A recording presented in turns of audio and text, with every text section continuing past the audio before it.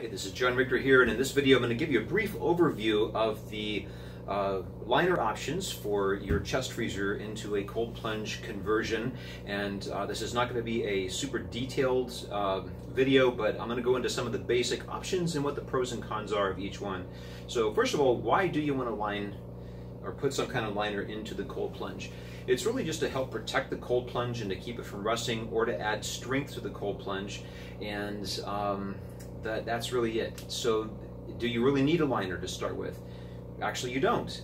You can use the cold plunge. You still have to seal all of the seams and make sure that water is not going to get in, and there's a number of ways to do that. But if you do want to go with a liner route, here are the options. So first of all, you could use some kind of pond liner, just the big rectangular sheets that are put into ponds. That's great. I would recommend something made out of EDPM rather than the rubber. You can get custom liners made out of PVC. There are paints that are used in swimming pools and hot tubs. There's epoxy, fiberglass, and then you have spray liners. So first of all, as far as the pond or EDPM liners, that's really the most simple thing that you can use. You just buy a big old sheet that's you've got varying levels of thicknesses, and you just kind of stuff it into your chest freezer.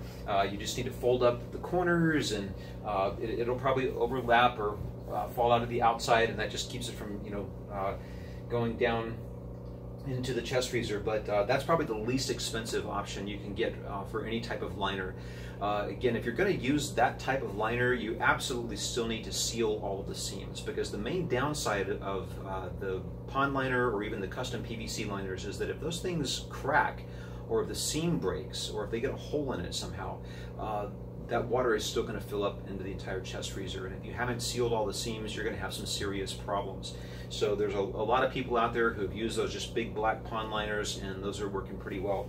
I actually had a custom liner made out of PVC.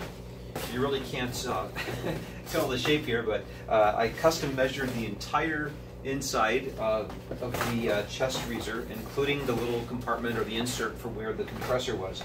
And this was a very high quality lining made out of PVC. It was thick. I think it's something like 20 millimeters. So it seemed like a really good lining. It was expensive to have this done. But again, the main problem with this, and I ended up not using it because I went in another direction.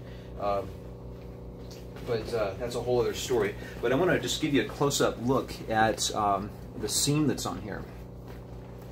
These, I don't know if you can see that there, but the seams here, where these things come together, is really where the biggest potential problem is. And reading through a lot of online forums for people who have used liners of various types, the seams can be reinforced, but there's a lot of patch kits and repair kits, and a lot of discussion and conversation about how to repair broken or leaking seams. So if you're going to use some kind of liner like this, again, you've got to make sure that you seal all of the internal seams on your chest freezer before you put the liner in there. And actually, this thing was between $300 to $400. I don't remember the exact price, but if I had to do it over again, I wouldn't order this. I would think more of a long-term, long-haul, permanent solution for a liner. So the next thing is to use some kind of paint. There's a lot of swimming pool paints that you can use, and that is an option. You still need to seal the tub either before or after you paint. There's various opinions about that. The biggest thing that I've run into with regards to paint is that if you read enough swimming pool forums and hot tub forums about people trying to fix leaks in their swimming pool, this paint tends to have a lot of problems long-term. In my opinion, it's not a great long-term solution. My idea is let's do it once right the first time, so you don't have to do it again. It's always less expensive to do it right the first time than to have to do it over later on. So the paint is an option, but again, in my opinion, not a great long-term solution. The next thing is to use a type of epoxy. If you have the right kind of epoxy, again, I'm not going to go into details on this, but I've had reports from a number of people who have used epoxies on there, and that's a better solution than the paint. Some of this stuff is pretty heavy duty, and it looks like it's going to be a good long-term solution. And the great thing about the epoxy is that it is going to seal all of the seams that are inside of the chest freezer. Now the thing with when you get into the paints and the epoxies, what's typically going to happen is you're going to have to rough up, depending on what type of inside is on your freezer. If it's painted, you're going to have to sand or rough that up so that the epoxy or the paint will actually stick to it, and that certainly adds a whole other level of work and complication to that process to make sure that it's done correctly. Fiberglass liners are another option. You can buy fiberglass kits to where you can put in fiberglass, or you can, if you have a boat repair shop in your area, those guys work with fiberglass, and if they're not too busy, you could probably get those guys to do it for you.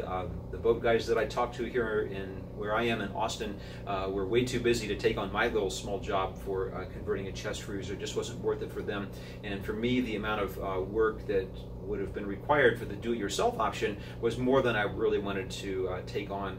But the fiberglass, based again on everything that I've read and the conversations that I've had, the people I've talked to that do work in the fiberglass, if this stuff works for boats, it is absolutely going to be a good solution for your chest freezer, and that is a good solution. It's a long-term solution. It's a do it once, and you'll probably never ever have to mess with it again type of solution.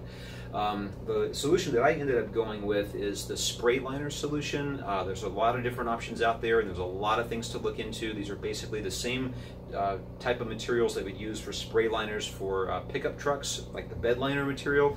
One of the big concerns about the spray liner material is that depending on what chemical is used, and I'm not going to go into all the details here, this is just a basic overview video, there's a lot of really toxic stuff out there. So some of the cheaper companies making the bed liners, or some of the cheaper bed liners made from companies have chemicals in them that are really toxic to human beings. That, you know, can cause allergies as well as other health problems. And if you're going through all the effort to convert a chest freezer into a cold plunge, you're probably doing this for health benefits. So the last thing you want to do is be soaking in a chemical or in a tub that has a liner that could leach into your water and cause you to get sick or make you sick just in the process of putting it in.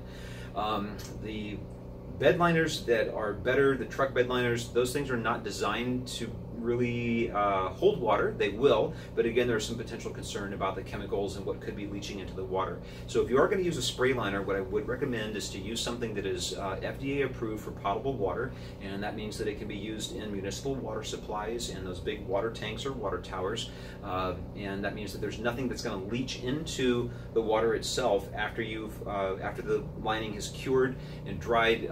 It's going to be fine, or after it's dried and cured, it's going to be totally fine, and it's not going to leach chemicals. You're going to be totally safe. So that's the type of liner that I went with.